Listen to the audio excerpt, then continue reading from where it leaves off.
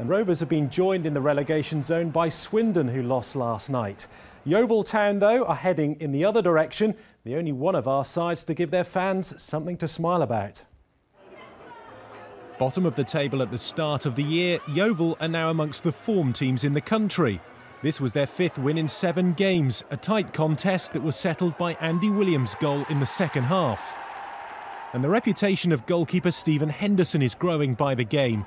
The Irishman, on loan from Bristol City, produced another man-of-the-match performance that helped the Glovers out of the relegation zone for the first time in over 3 months. We're turning this place into a very cagey place to come, and for me it's really exciting, and we've got something going at the moment. Again, I'll say the support's right with us, and when they're saying that they believe, it just makes my job a lot easier. Swindon have replaced Yeovil in the bottom 4 and were out of luck at Bournemouth. Nothing wrong with Paul Caddis's equaliser though, the Scotsman's first goal of his career.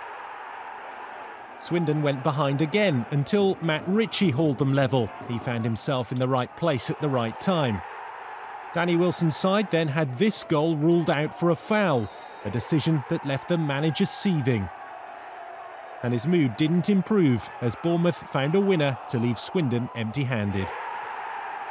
On because Lee Bradbury has made a great start as Bournemouth manager, and last night it was at the expense of Swindon. A deflected opener from Liam Feeney was cancelled out by a superb effort from Paul Caddis. Much is expected of striker Danny Ings at Dean Court. His first league goal came from a yard out.